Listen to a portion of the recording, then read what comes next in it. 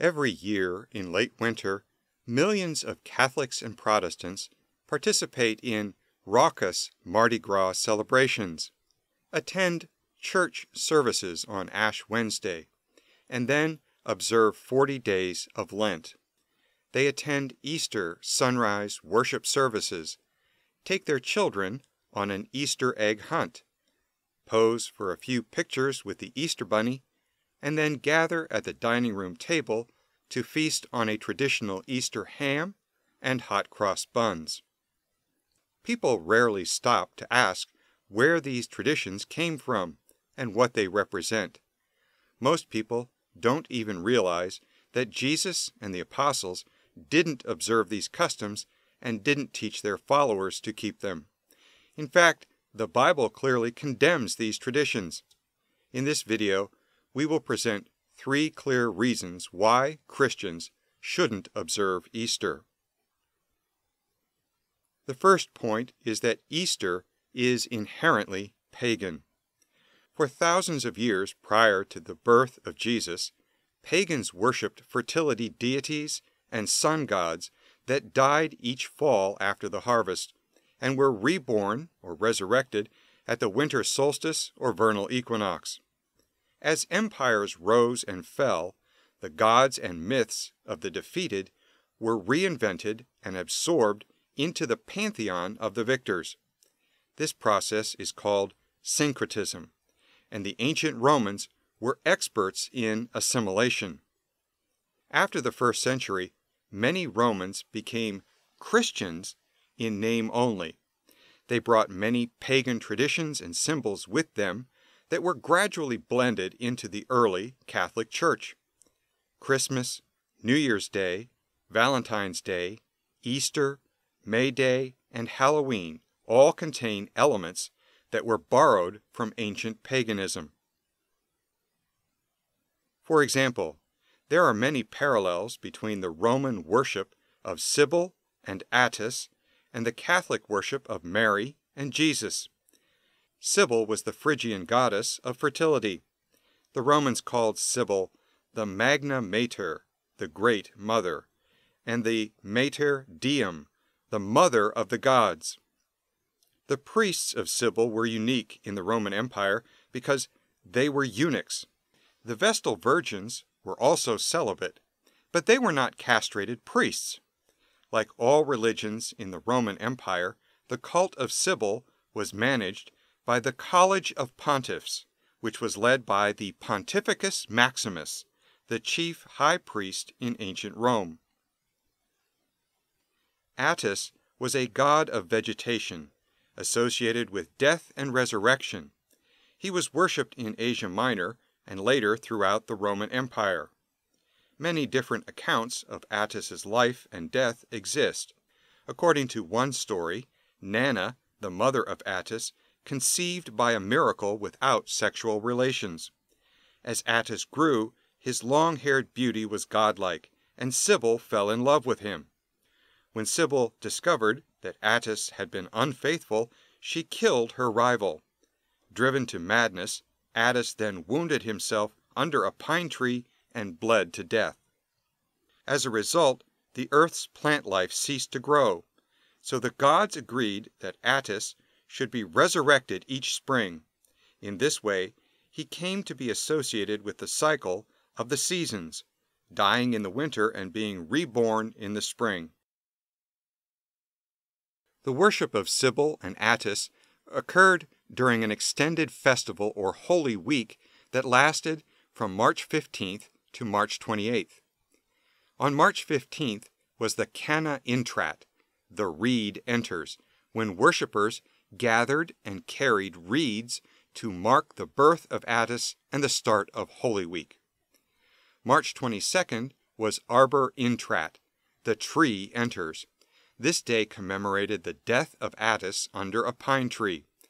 The tree bearers cut down a tree, suspended an image of Attis from it, and carried it to the temple for burial. A 3-day period of mourning followed. March 25th is the Hilaria, or rejoicing. This is the day of the vernal equinox on the Roman calendar, when Attis was reborn. Some early Christian sources equate this day with the resurrection of Jesus.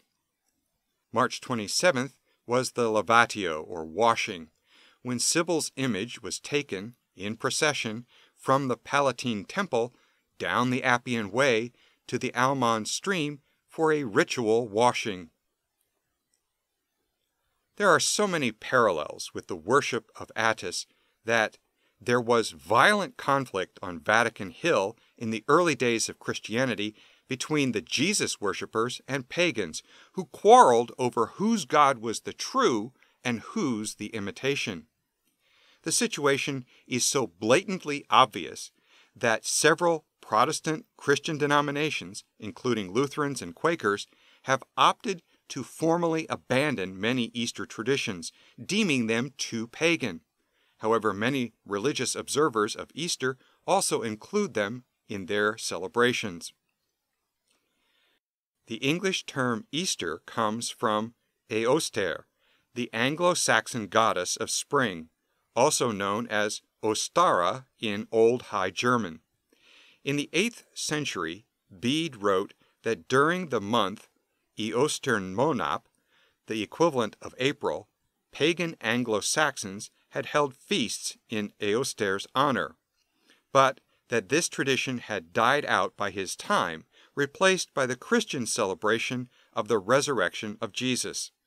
Scholars have linked the goddess's name to over 150 inscriptions from the 2nd century AD referring to the Matrone Austriacenae, female deities venerated in northwestern Europe.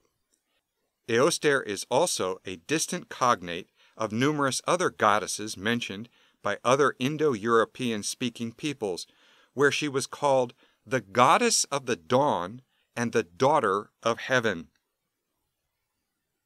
This is a clear example of syncretism, a violation of God's law and a gross insult to Yahweh, the God of Israel. All of God's Sabbaths and feast days have biblical names reflecting their Hebraic origins, such as Pesach, which we call Passover, Shavuot, which is Pentecost, and Sukkot, the Feast of Tabernacles. In Exodus chapter 23, verse 13, God told the Israelites, "Be careful to do everything I have said to you. Do not invoke the names of other gods. Do not let them be heard on your lips." Also in Deuteronomy chapter 12, verse 3, God commanded the Israelites, "Break down their altars, smash their sacred stones, and burn their Asherah poles in the fire.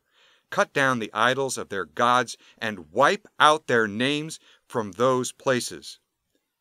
In Zechariah chapter 13, verse 2, God predicted, "On that day I will banish the names of the idols from the land, and they will be remembered no more, declares the Lord Almighty." The cartoonish and highly commercialized Easter Bunny is a relatively recent invention that grew out of medieval German folklore and ancient superstitions that associate rabbits with fertility and the coming of spring. Contrary to popular belief, there is no evidence connecting Eoster with an egg-laying Easter hare, but the Bible clearly commands Christians to avoid foolish myths and superstitions. In 1 Timothy chapter 1, verse 3, the Apostle Paul wrote, "As I urged you when I went into Macedonia, stay there in Ephesus, so that you may command certain people not to teach false doctrines any longer, nor to devote themselves to myths and endless genealogy. Such things promote controversial speculations rather than advancing God's work, which is by faith." Also, in 1 Timothy chapter 4, verse 7, Paul wrote, "Have nothing to do with irreverent, silly myths. Rather, train yourself for godliness." According to the Encyclopedia of Religion, in traditional folk religion, the egg is a powerful symbol of fertility, purity, and rebirth. All over the world, it represents life and creation, fertility and resurrection. In early times, eggs were interred with the dead. Later, they were linked with Easter. The Church did not oppose this, though many egg customs were pre-Christian in origin, because the egg provided a fresh and powerful symbol of the resurrection and the transformation of death into life. This is consistent with what the Apostle Paul predicted in 2 Timothy chapter 4, verse 3, where he wrote, "For the time is coming when people will not endure sound teaching, but having itching ears, they will accumulate for themselves teachers to suit their own passions, and will turn away from listening to the truth and wander off into myths." The Encyclopedia of Religion also says that the Easter ham is popular among Europeans and Americans because the pig was considered a symbol of luck in pre-Christian European culture. But God doesn't fellowship with apostates who break his laws. In Matthew chapter 7, verse 22, Jesus said, "On judgment day, many will say to me, 'Lord, Lord, we prophesied in your name, and cast out demons in your name, and performed many miracles in your name.' But I will reply, 'I never knew you. Get away from me, you who break God's laws.'" In 2 Corinthians chapter 6, verse 17, the Apostle Paul also wrote, "Therefore, go out from their midst, and be separate from them, says the Lord, and touch no unclean thing, then I will welcome you." Hot cross buns are another relic of paganism and superstition. The Encyclopedia of Occultism and Parapsychology says, although the cross symbolized the crucifixion, it had a more ancient origin. The cross was also a pagan symbol, and it was used by the Anglo-Saxons to indicate the 4 seasons on loaves baked for the vernal equinox, and to discourage evil spirits that might prevent bread from rising. As a Christian symbol, the buns derive from the ecclesiastical consecrated loaves given in churches as alms, and to those who could not take communion. They were given by the priest to the people after the Mass, before the congregation was dismissed. They were to be kissed before being eaten. According to Wikipedia, English folklore includes many superstitions surrounding hot cross buns. One of them says that buns baked and served on Good Friday will not spoil or grow moldy during the subsequent year. Another encourages keeping such a bun for medicinal purposes. A piece of it given to someone ill is said to help them recover. If taken on a sea voyage, hot cross buns are said to protect against shipwreck. If hung in the kitchen, they are said to protect against fires and ensure that all breads turn out perfectly. So we see that the hot cross bun was associated with pre-Christian paganism, folklore, and superstition. The second point is that God forbids any pagan worship practices. In Deuteronomy chapter 12, verse 29, Moses told Israel, "When the Lord your God cuts off before you the nations whom you go in to dispossess, and you dispossess them and dwell in their land, take care that you do not be ensnared to follow them after they have been destroyed before you, and that you do not inquire about their gods, saying, 'How did these nations serve their gods, that I also may do the same?' You shall not worship the Lord your God in that way, for every abominable thing that the Lord hates they have done for their gods. For they even burn their sons and their daughters in the fire to their gods. Everything that I command you, you shall be careful to do. You shall not add to it, nor take away from it." In 2 Corinthians chapter 6, verse 14, the Apostle Paul warned Christians, "Do not be unequally yoked with unbelievers, for what partnership has righteousness with lawlessness? Or what fellowship has light with darkness? What accord has Christ with Belial? Or what portion does a believer share with an unbeliever? What agreement has the temple of God with idols? For we are the temple of the living God. As God said, I will make my dwelling among them and walk among them, and I will be their God, and they shall be my people. One drop of deadly poison added to food or drink will kill a person, and one deadly error mixed with biblical truth will still lead to eternal damnation. Our third point is that Easter is a satanic counterfeit. In Matthew chapter 4, verse 4, Satan tried to deceive Jesus into committing sin, but Jesus rejected him, saying, "It is written, man shall not live on bread alone, but on every word that comes from the mouth of God." The Word of God is the final authority on all questions related to faith and worship. So what does the Bible have to say about worship and religious festivals? The Bible clearly teaches that God sanctified the seventh-day Sabbath and biblical holy days. In Leviticus chapter 23, verse 2, God said to Moses, "Speak to the people of Israel and say to them, These are the appointed feasts of the Lord that you shall proclaim as holy convocations. They are my appointed feasts. 6 days shall work be done, but on the seventh day is a Sabbath of solemn rest, a holy convocation. You shall do no work. It is a Sabbath to the Lord in all your dwelling places." In Leviticus chapter 23, God also sanctified the annual observance of the Passover, the Feast of Unleavened Bread, Pentecost, the Feast of Trumpets, the Day of Atonement, and the Feast of Tabernacles. God expects His people to keep His Sabbaths and His festivals. The seventh-day Sabbath and the biblical festivals are a mark or sign that identifies God's people. In Exodus chapter 31, verse 13, the Lord said to Moses, "Say to the Israelites, you must observe my Sabbaths. This shall be a sign between me and you for the generations to come, so that you may know that I am the Lord who makes you holy." But Satan is a master deceiver who creates counterfeits.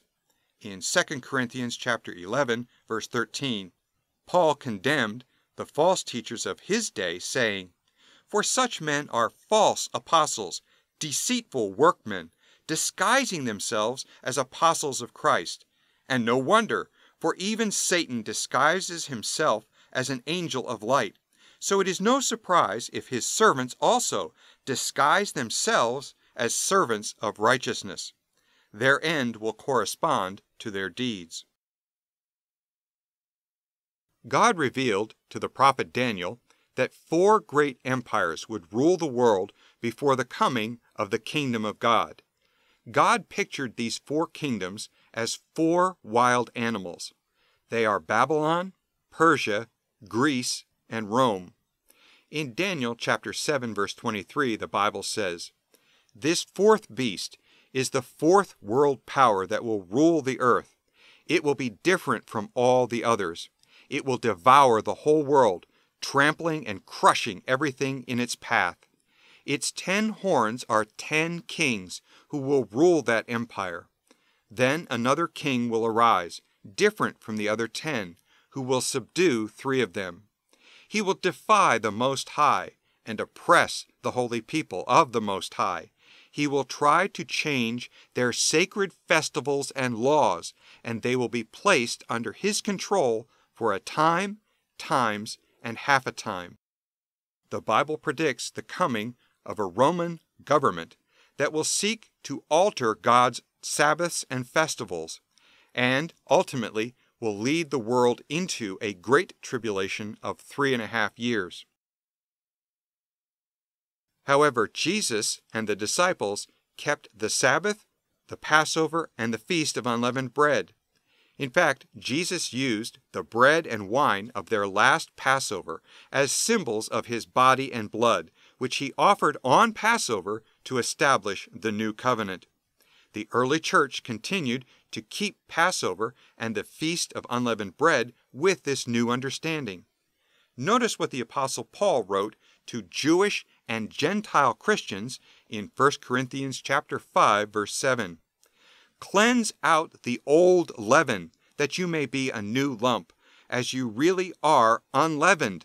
For Christ, our Passover lamb, has been sacrificed.